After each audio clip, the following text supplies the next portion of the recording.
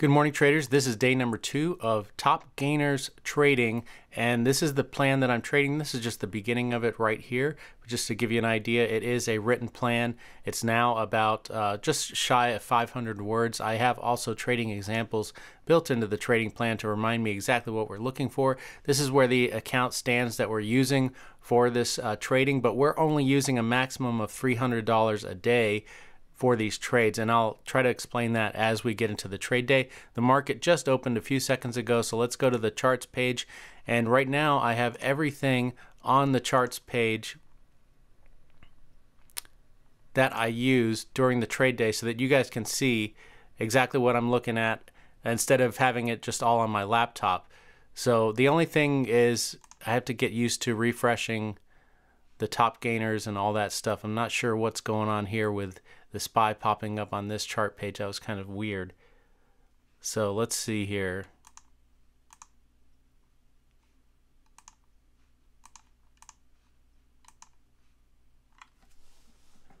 So I'm seeing different things on my laptop than I'm seeing on the desktop right now.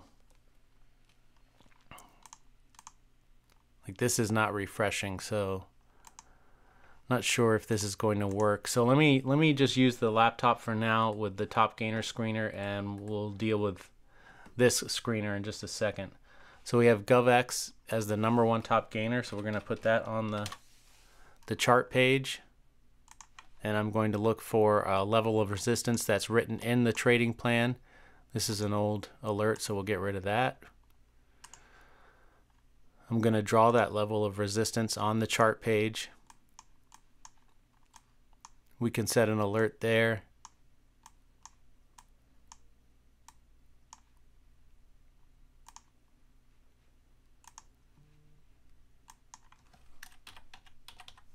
So this is all happening live, so just bear with me. So that's GOVX. We also have AEMD.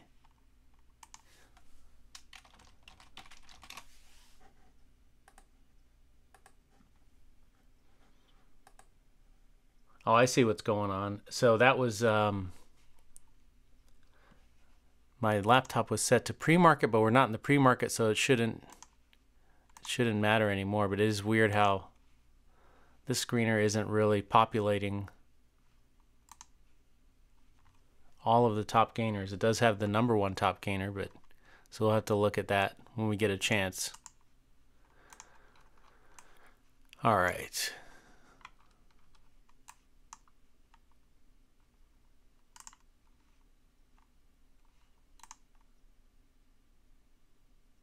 Let me just see if that's the market open. Okay, so this is where this belongs.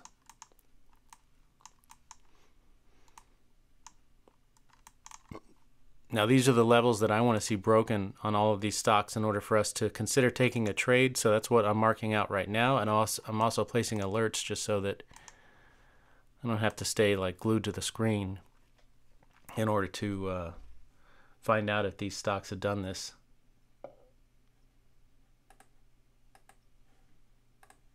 So I'm back looking at the top gainer screener on my laptop. Sorry you can't see that, but as soon as I get a chance, as soon as we get caught up here, I'll see what's going on with this widget. So MGAM, we need to look at that one.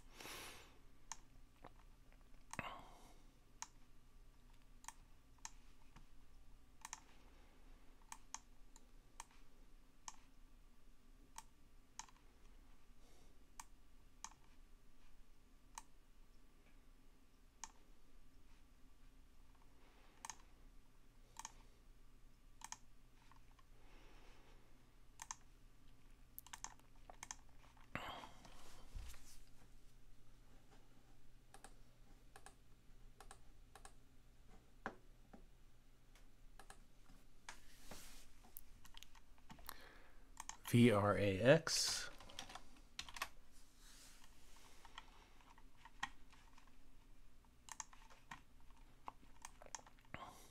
So this one's not likely to trigger a trade, but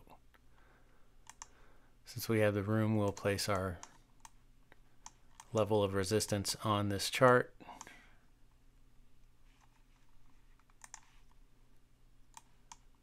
Yeah, this is very unlikely to trigger a trade. So let's just go on to the next stock, CYAD.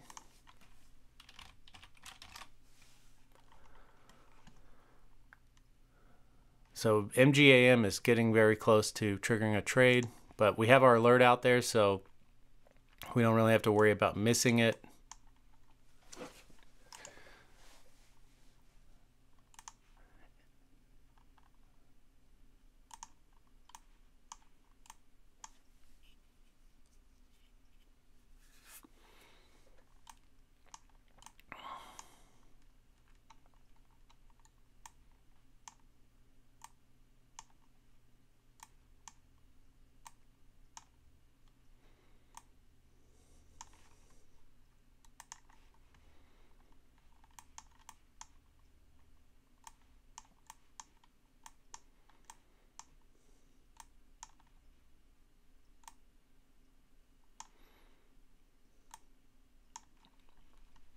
AEMD is also getting close to triggering a trade. So at some point we're going to have to make a decision and pick one over the other, it looks like. This is the last stock that I'll probably be placing on the chart page. I think that's our, nope. I saw an alert pop up on my desk, on my laptop, but it wasn't the price alert. All right, so there's a price alert for AEMD.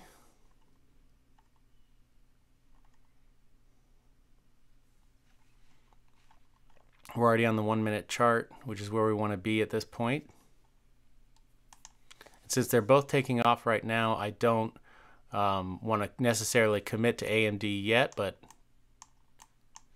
this one did not hit the price alert.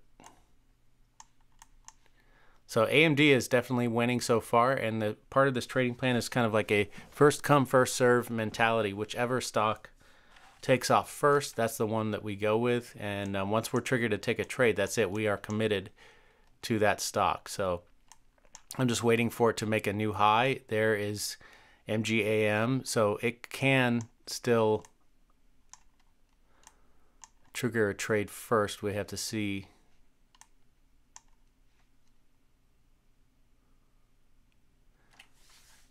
We could also decide which stock we want to choose to trade and stick with that, but of course that is going to be somewhat subjective. Let me just do one thing here.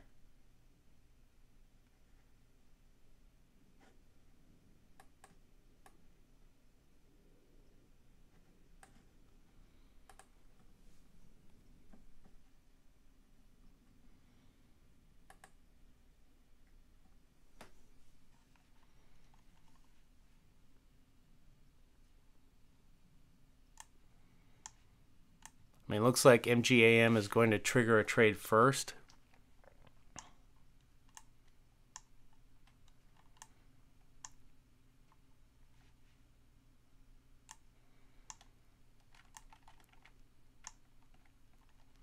Just waiting for a 1 minute candle to make a new high, basically.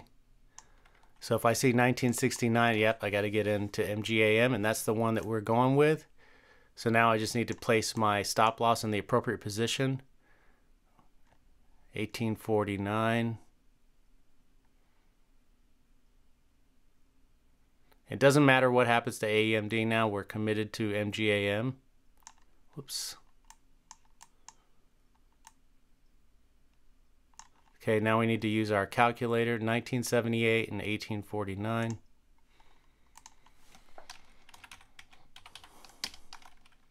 This is trade number 1 of 3 possible trades I could take today.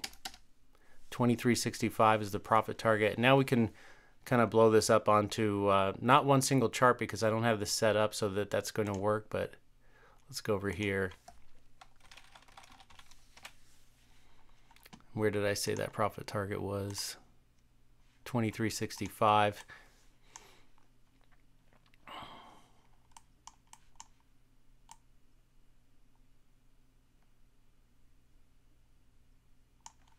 And you can see my position here and the P&L and all that kind of stuff. So just showing that because I know that's what everyone wants to see. It's not a good idea for new traders to look at their P&L. So, but I'm not a new trader, so it's not going to affect me. Just making this so that you can see all of the pertinent information.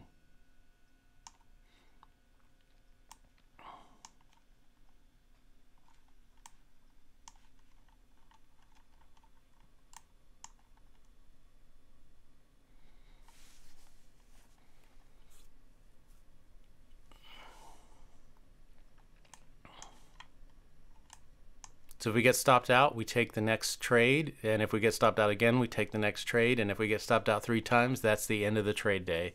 So we have up to 3 chances.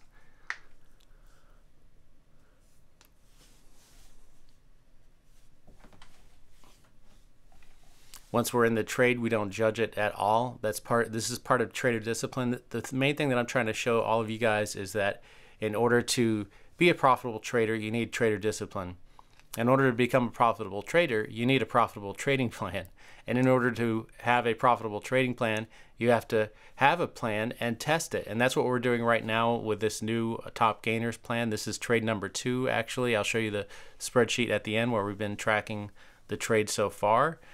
And this is day number 2, but this is actually trade number 3 of the plan. We took 2 trades on the first day. And we'll see where this ends up. Looks like we're going to get stopped out here pretty soon. There we go. Now we just have to wait for the next trade. And we're trading with a 3R profit target, so that means that we could easily get back that profit. The only thing here is this was kind of an unusually large candle, so it might not work out on this trade, but I'm not worried about what happens from day to day because things like this are going to average out over time. There's going to be occasions where we get into trades in front of big candles like that, and they're just going to go directly to our 3R profit target. If you're wondering what this is just a chart of the SPY. So it's got really nothing to do with this trading. It's just something I have up here taking space right now. If I made this one single chart, you wouldn't be able to see a big portion of the chart. And I guess I could, and we could just kind of keep it positioned where whatever this is blocking doesn't really matter. So we might do that in just a second, but we're about to get triggered into the next trade, so I need to focus here. The high of this candle is 1915, so we're looking for 1916 or better.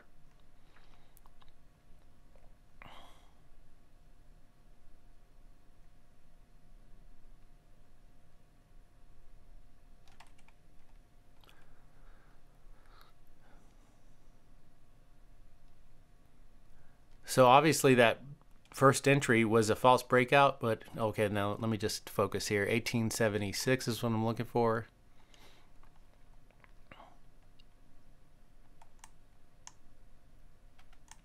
Gotta watch the price bubble. 1876. Okay, there we go. Did the best I could, got some slippage, and now our stop loss goes to 1829.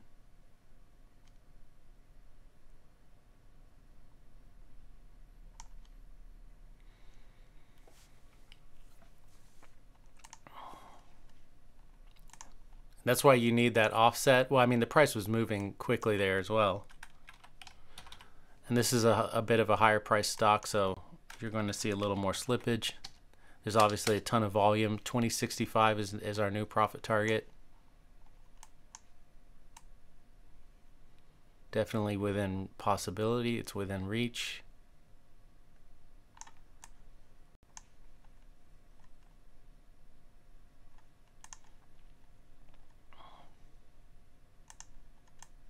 Okay, so hopefully we don't get stopped out right away, just so that I have a couple of minutes here to explain some things that I kind of alluded to earlier. So for one, that first trigger that we, the first trade that we got triggered into was somewhat of an anomaly. You're going to see those from time to time where we had to kind of get in front of a pretty large candle, actually during a very large candle, which ended up being a false breakout. There's absolutely no way to predict when that's going to happen. So you just have to take the good with the bad with any trading plan or trading system. And hopefully over time things average out. And that's why you take 100 trades and you see, okay, is this actually going to be profitable in the long run? Because from day to day, trade to trade, you're going to have some strange things happen sometime, and you can't write your plan around those anomalies, basically, is what I'm saying. So anyway, the whole point of this plan is to try to make it kind of simple, streamlined, and clean cut so that it's easy to follow, and hopefully it will be profitable. That's what we're testing right now. We may get stopped out on this trade. We could take up to 3 trades. If we lose the 3rd trade, then we're all done trading for the day, and it's a max loss day, which is absolutely fine because that's all part of the trading plan. So as long as we stick to the plan 100% of the time, every single day, then we're doing just fine. And at the end of the 100 trades, we'll have good, useful data that will either tell us that this plan works, it is profitable, or maybe we need a higher profit target to make it profitable, or maybe it's just doesn't work at all, which I highly doubt. But anyway, here we go. Looks like we might get stopped out again. That's absolutely fine. As I said, we're allowed to take 3 trades. So we'll have one more chance. That doesn't mean it's going to work, but we still have one more chance to take a trade. Now, here's where a real danger for a new trader exists. Remember, we were also looking at AEMD. The danger is that you might start to second guess yourself and say, well, maybe MGAM, that was the wrong one. Maybe I need to go to AEMD. Now you're resetting all your statistics if you start jumping into trades with other ticker symbols and you don't know if it's really going to work or not. So what I mean there is that in all of my forward testing, which is what I've been doing for a very long time now, I've found that the subsequent entries have a higher probability of working out, meaning that as I take more entries into a stock, the chances of those trades working out goes up. And that's happened in every single case and all the different trading plans that I've tested. So right now, I don't know the exact probability yet because we haven't tracked enough data, but I do know that this trade has a higher probability of working out than the first trade. So if I didn't take it, I would be missing out on that higher probability setup. So that's why we need to stick with the same ticker symbol, even though it may turn out that AEMD was the one to go with, but you can't go back in time. So it's really important for trader discipline and for your data that you're collecting to just stick to the ticker symbol that you first chose and do that every single day. And then after 100 trades, your data will actually be meaningful. It'll be useful. You can use it. And we'll be able to say, okay, trade number 2 has a 50% chance of working out, where trade number 1 only had a 25% chance of working out, or whatever the numbers may be. So here we are getting close to our profit target now. And we're also tracking higher profit targets. So if this thing goes to 4R, 5R, 6R, whatever, we're going to know about it and we're going to put it down on our spreadsheet. And at the end, there we go. We just got our 3R profit target hit on trade number 2. So technically, we were up 1R at this point, but you know that this candle that we jumped in front of, or that we traded on originally, was huge. So we're probably break even or not profitable for today, but that's okay. And we're going to go over that right now as well. So let's go to the accounts page because we're all done trading for the day. Once you have and this is a great example right here of why I like to use profit targets and set them to a reasonable target, because look what happened, how quickly this thing reversed and flushed down. So I don't know if this is going to go higher later or not.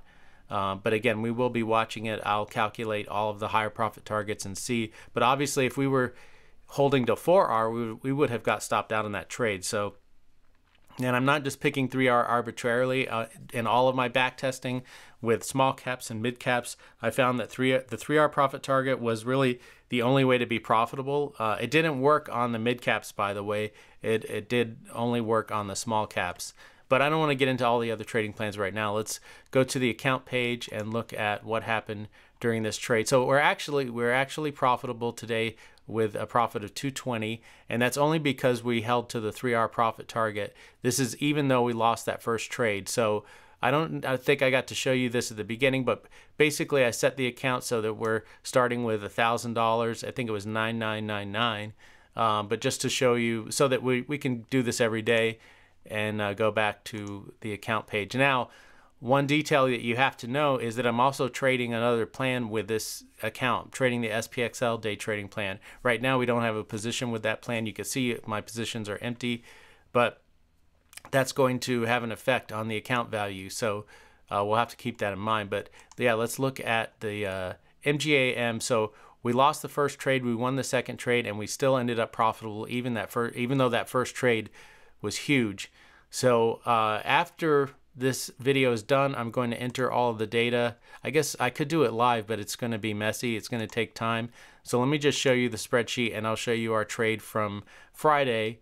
And I have a video showing these trades. They'll just be the previous couple of videos.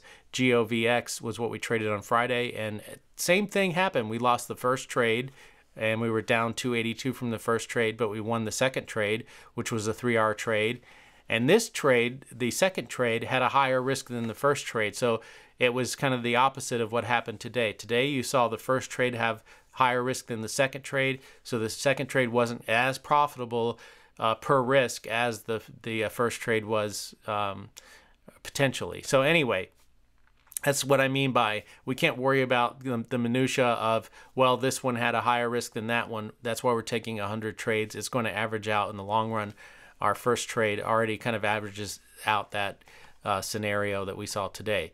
So anyway, hopefully this video was helpful to you. I'm trying to kind of show you guys disciplined trading based off of a real trading plan. This is just the beginning of the plan. But yeah, that's the trading plan that we are trading right now. And we're going to be doing that every single day. And that's it. And we're going to see what the results are after 100 trades. So hopefully this video was helpful to you. If it was, hit the like button. If you haven't done so already, subscribe. If you have any questions about what I did today or the trading plan, let me know in the comment section below. I will eventually upload this trading plan if it continues to be profitable at patreon.com/tradingarmor. I have all of my other trading plans there, the trading calculator, spreadsheets, all that kind of stuff is available there. So check that out if you're interested. As always, go into every single trade with a plan. Stick to that plan no matter what. Always take your stop losses, honor your profit targets, and in the long run, you should be green. Take care.